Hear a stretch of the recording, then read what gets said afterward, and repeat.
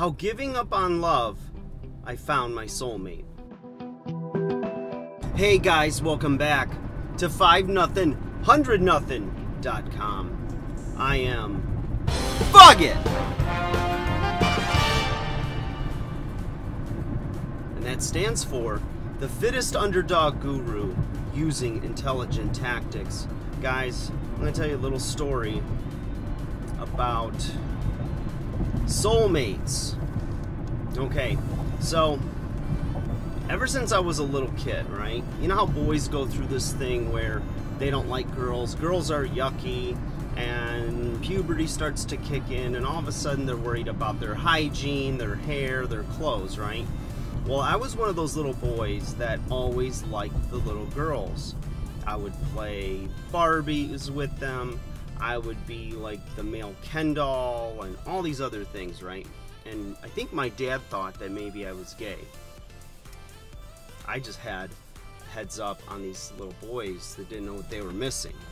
So, anyways, needless to say, grew up in the late 70s, early 80s was my adolescence.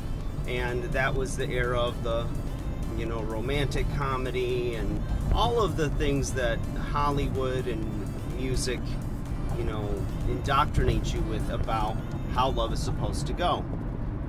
And that there's the idea of a soulmate, and it's like magical and mystical and all this other stuff. So whether you think you're influenced by it or not, you probably are on some level.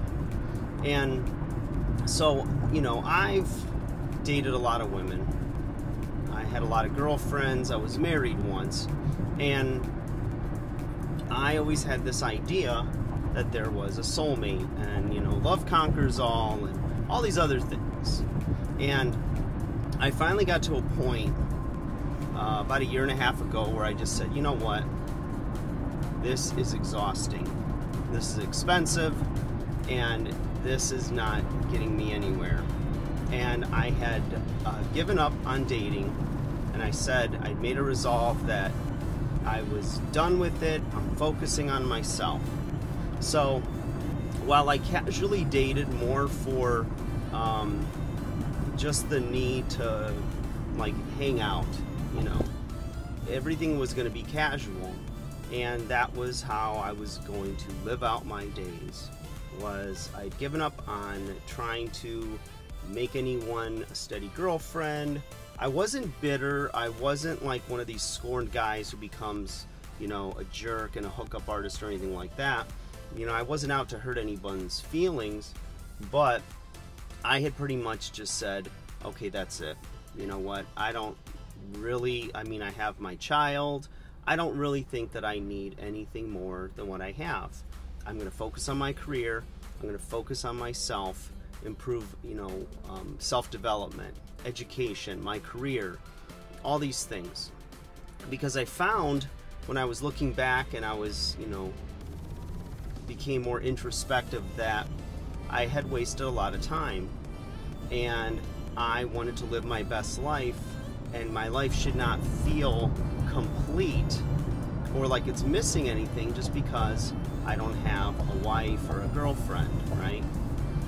And then in the coming months, I was really making such great progress where I was very comfortable, you know, not having someone to wake up next to me, not worried about, oh, you know, it's a holiday and I don't have a girlfriend and her family to go to, or, you know, to feel weird in social situations. I became very comfortable being by myself, and I learned to love myself. And I think that's the focus of this conclusion that I reached, was I had become whole, I had become complete, and I was self-sufficient, and I was happy that way. It doesn't mean that you're never lonely, but I was more just alone than feeling lonely. So there's a difference. And if you've ever had a house full of people and then they leave and you have a moment to yourself where you can just kick back, watch a show you want to, or just do nothing, and you feel the sense of relief, that was more of the overriding feeling that I had. It's like, I'm fine by myself. That's fine. A woman, if there was a woman in my life, it would complement my life. It wouldn't complete my life. You know, it's all, you know, these Hallmarky type cards, and, you know, I'm nothing without you, and you complete me, and you're my happiness. And it sounds nice, you know, and you're my heart, you're my other half, but the truth is it's codependency. You know, if you want to take and just put logic in as opposed to feelings of romance. So I basically had always believed in, you know, there's someone for you, there's a soulmate, this and that, and I totally given up on it without fail. I really had resolved that this doesn't exist. Enter my girlfriend. We connect online. She was beautiful, but that wasn't like, my jaw wasn't hitting the ground or anything. I just thought, well, she's very good looking. And we had a phone call that was supposed to be just 10 minutes. She was in between meetings. We ended up talking for an hour and 10 minutes, and it was like so easy. And I was intrigued. I was like, wow, this girl seems amazing.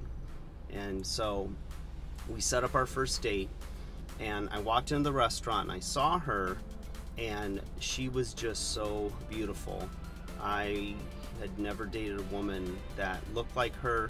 The dinner and everything, over the next 4 or 5 hours, we talked and talked and talked, and like we had known each other forever, but there was always something more to know.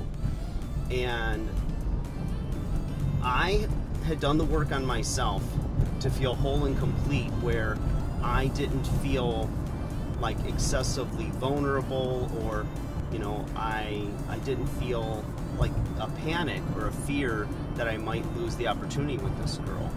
I just took it as it came and fell in love with her very fast. And I knew that this time it was different. And is it a matter of meeting the right person, or is it more a matter of you being the right person? So when you become Mr. Right, or if you're a woman watching this, Miss Right, and you're becoming your best self, and you feel good about you, you bring something different to the table. You know, you bring a different energy. You don't bring your need. You know, you're not looking for that other person to complete you or to make you happy. So I look at this and I go, okay, this is very different. And I don't know if it's a matter of if it was a different person or the right person and everybody else was awful. I mean, I don't necessarily believe that. If I'm being honest with myself and I look back, I look at the holes in my game, right? And maybe, you know, my behavior, my character, my internal dialogue, you know, the reasons I was looking for somebody. And when you come with, in a sense, for lack of a better word, I don't want to say desperation, but you're hungry, you're thirsty, you're looking for somebody to fill that hole. Just like when somebody gets out of a relationship and they're very down and out, and, you know, the saying, oh, it's good to, the best way to get over somebody is to get under someone else. And, you know, basically that's a rebound, and it's a placeholder. And if you've ever done that, you know that when you come fresh out of a relationship and you're hurt, and you know, you're thinking about that person all the time, when you go out with somebody new, you're projecting the good and the bad about that person on this new person, because you haven't taken the time to heal. You haven't taken the time to become an individual again. You know, a lot of times, depending on how long you were with that person, you shared a lot. There were parts of you that you may or may not realize that you gave up about yourself and came to be one with this other person. Maybe you had routines, restaurants you like to go to, music that you started listening to because you were dating this person. All of these things, it shaped you in another way. Just like when you have friendships throughout your life, you know, you think about, look around you, some of your tastes, your preferences, your style, your jokes, they were all shaped by a community.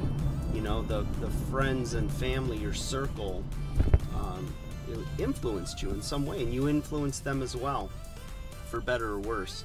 So, you know, when you go with that, when you go into the relationship a new relationship with all of those things about you from that other person that you had just dated, it's an unfair disadvantage for both yourself and for the new person, because they're never going to fill those shoes, and you don't want them to, because there's a reason that relationship didn't work out. And it's not assigning blame to either or, it's just what it is, right? You can analyze it all day. I'm not a psychiatrist or a psychologist or a therapist or a social worker. I just act like one. It's just I'm a man that has experiences, and I think that we have a lot more in common, the human race, than we have differences. And so I know that there's been influencers and people and mentors in my life that have helped me out a lot through certain times and trials, and that's why I share this content, that hopefully it helps some of you guys out there to get on the straight and narrow. And it's funny because I've been with this girl now over a year, and every day I'm with her, it is still like the first day. It is fresh, it is fun, we can talk for hours. We usually go to bed too late because we're still talking and still hanging out and still having fun, as if we always kid and say it's like a little kid sleepover without parental supervision. And that's how it feels with her. And I knew I was in love with her like within the first 2 weeks.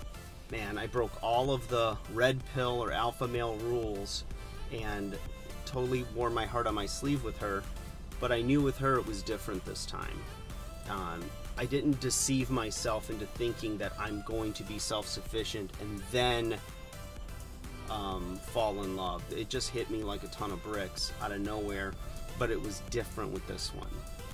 It felt right because I didn't lose myself in order to appease, attract, or keep the girl. And there's a lot there, and it takes time. You've got to do the work, and you know, no matter who you are, we all have work to do, some of you more than others. Sometimes age and experience is a factor too. So you'll know when you know, because you won't feel that need, that it won't consume your thoughts having a girl, a woman in your life. It just becomes an afterthought. You're not on dating apps anymore, swipe, swipe, swipe, looking for somebody. I mean, when I found this girl, I was casually talking to a bunch of different people, but you know, there was you know, in the early stages when we were talking and matched on this app, she was like, I didn't even think you were interested in me, like you wouldn't get back to me for a while, this and that, I thought you were playing a game. And I was like, no, I just wasn't focused on trying to get a woman.